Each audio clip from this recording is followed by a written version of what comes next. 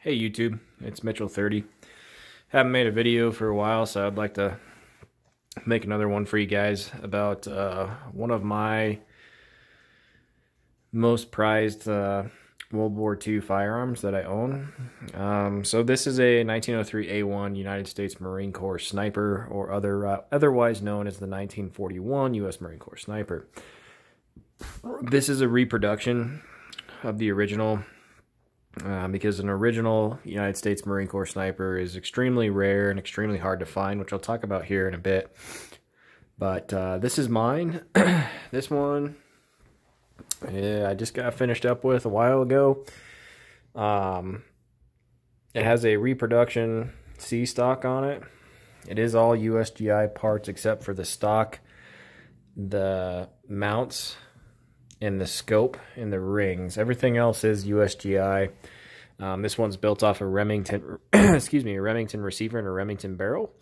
It is all milled parts, which would be correct for this particular rifle. So it has a milled floor plate, milled barrel band, and then a milled forward barrel band right here. It does have the scalloped front handguard that I scalloped out myself to make this scope fit, and the rings fit on here. You can take the scope on and off with these dials right here. This rifle is incredibly accurate. I am thoroughly impressed with this rifle. After I took it out to the range about a week ago, and I was using Hornady match ammunition, 168 grain ELD bullet. And I was getting sub MOA with it at 100 yards, and then I shot out to 500 because that's what the range allowed me to do that day. And I was ringing steel like it was no problem. And it was a little bit breezy that day, but yeah, this rifle is a tack driver. It's this rifle is way beyond its time, I will tell you that. I have a Savage 12 FV that I bought, you know, with the cheap synthetic stock on and everything, and I kind of went through it and got a better stock, glass bedded it, has a heavy target barrel. This rifle that you see in front of you right here is just as accurate. And it was made in 1942, at least this receiver and barrel were, which is pretty incredible. Like I said, it is way above its time. Thing's just awesome. But enough with that. The scope that is on it is a Hilux reproduction. It's a Malcolm USMC sniper scope, reproduction of the Unertal 8 power.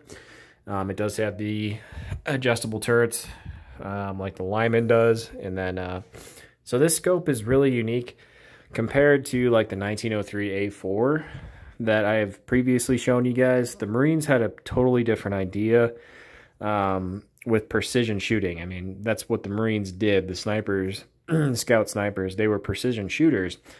A lot of them competed in the national matches at Camp Perry. So they really didn't use Kentucky windage that much. So if you look at the scope itself actually sits inside of this square box with the turrets on the outside. The scope is free floating. You can see the scope moving around. The scope is actually free floating inside those rings. And when you fire the gun, the scope stays in place and the rifle recoils, and the scope will move forward just like so. And after every shot, you'd have to grab the scope and bring it back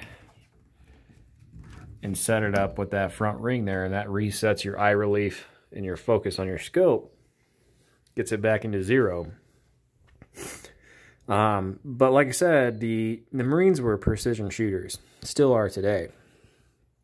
So instead of using Kentucky windage, they use these turrets on the side to dial in their dope, which is data on previous engagements. So they've used a certain type of round with a certain type of bullet, certain type of powder, and they have figured out, okay, for example, at 200 yards, it shoots 2 inches low, 300, 3 inches low. That's an exaggeration, but you get the point there. And they would dial in their dope with these turrets. And they would have that on a card or have it memorized. And they would be able to dial in this scope out to, say, 1,000 yards, and where they put the crosshairs, the bullet went, theoretically, if they were a good shot and there was no wind, things like that.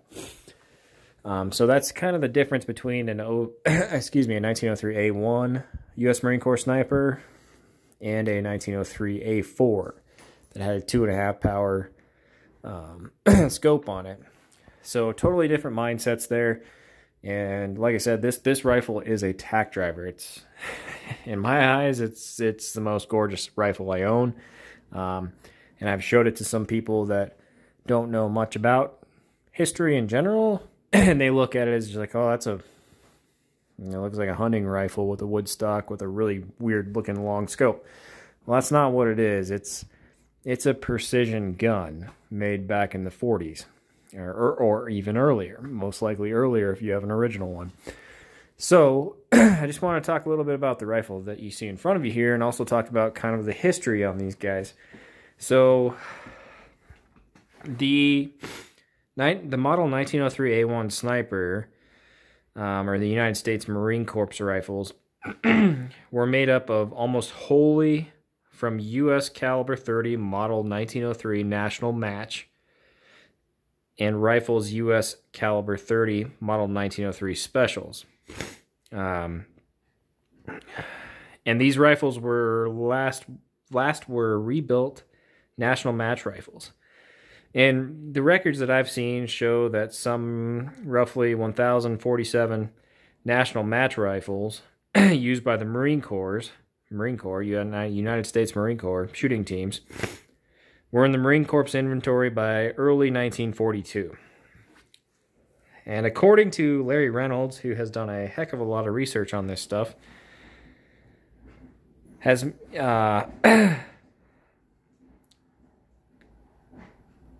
found that their serial numbers range from around, excuse me, sorry, my dogs are barking.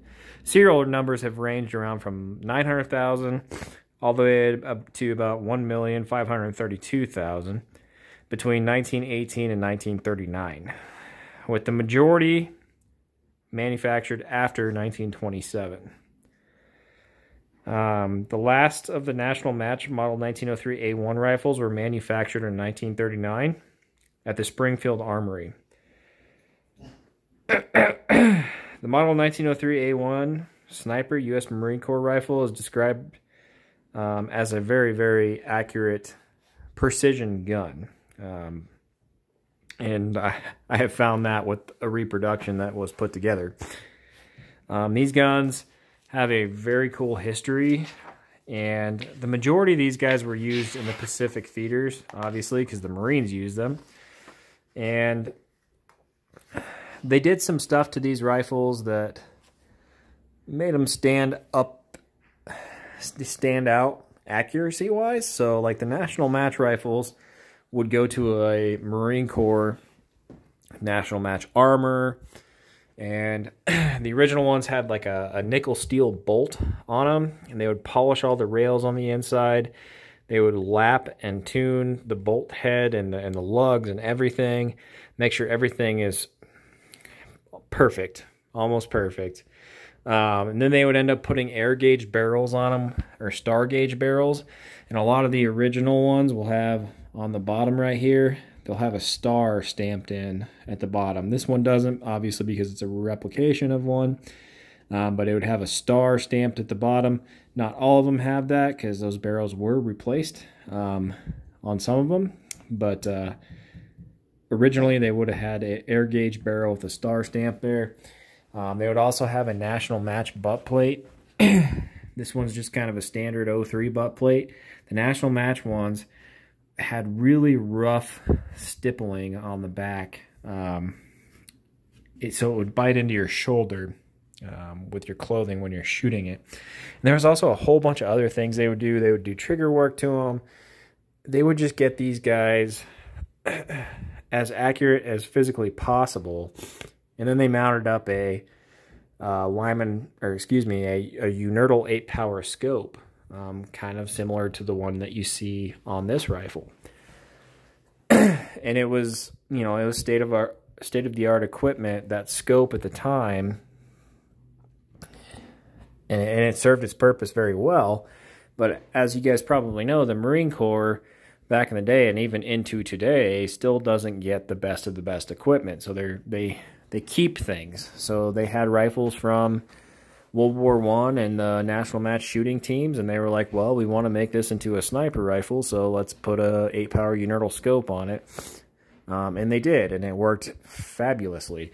And if you look at a lot of research and stuff, this is probably one of the best sniper rifles in World War II, if not the best, at least in the United States, and what we had back then. And in my opinion, it's better than, I know I'm getting a lot of hate for this, but it's better than a K98 sniper. It is, hands down. I've shot a lot of K98s. I have friends that own a real K98 sniper and reproductions that they've made. This will outshoot those. It absolutely will. In the right hands, obviously. But yeah, I just want to talk a little bit about this rifle, guys, and I'm super, super proud of it. It's a really, really cool piece of history, and I wanted to have one of these for the civilian marksmanship program, vintage sniper competitions, just like how I built my 03A4 that I've had many videos on. I didn't make as many videos on building this guy, just because I didn't have the time to, but I really like this rifle. I really like my 03A4 as well, but this is more of a precise shooting gun. It truly is. It's easier to shoot, obviously, because the scope, you can see better. It's easier to shoot at longer distances. You don't have to use Kentucky windage. You dial on your dope and you figure it out, and you put your crosshairs where you need them to be, and you pull the trigger, or squeeze the trigger, and the bullet theoretically goes to where those crosshairs were at when you squeeze that trigger. So it's just a different ideology, extremely accurate weapon, really, really cool piece of history, extremely rare piece of history. If you have a real one of these, if you do, man, good for you. That's amazing. But anyways, guys, just wanted to kind of share the video, or share this rifle with you. And if you have any comments or questions, please leave them below. If you're going to be kind of a dick like the last few videos I've put out, I just won't respond to you. I don't really care. I'm living my life.